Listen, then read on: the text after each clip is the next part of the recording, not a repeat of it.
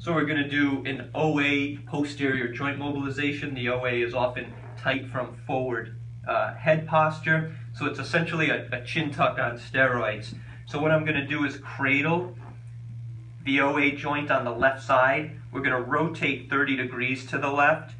And in one motion, I'm going to have my hand on his chin, and I'm going to provide a little bit of traction with my left hand and a little chin tuck with my right hand. So he should be able to feel a stretch right where I'm cradling, and I'll check with him. If we want to be a little more aggressive, I'll sometimes use a towel roll or just my shoulder itself to provide that chin tuck force and provide a big chin tuck motion rocking him forward. So I'm putting him in quite a bit of flexion and doing a posterior glide. I'll then switch sides, cradle the right OA or the right side of the occiput, ask the patient to do a chin tuck. Good, now relax, and I can really be pretty aggressive here. Good, and relax.